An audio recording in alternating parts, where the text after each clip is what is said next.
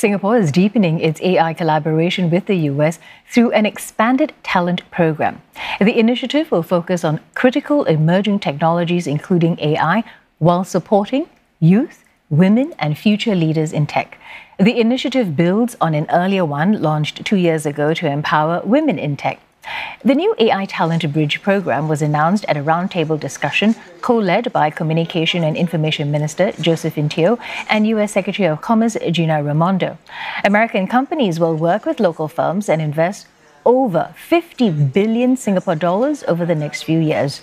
Both sides are also looking to tap other AI opportunities, including developing frameworks on generative AI to mitigate risks and ensure the safe and secure deployment of artificial intelligence.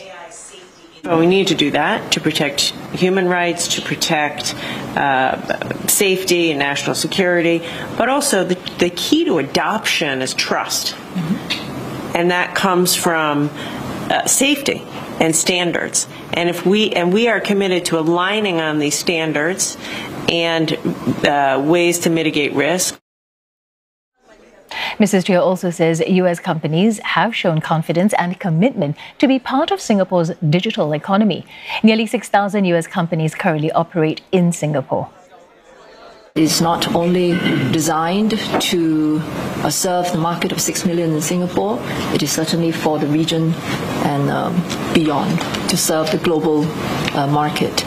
And we are very mindful that investments of this scale, capital investments of this scale, they don't get approved without very robust, hard-nosed assessments.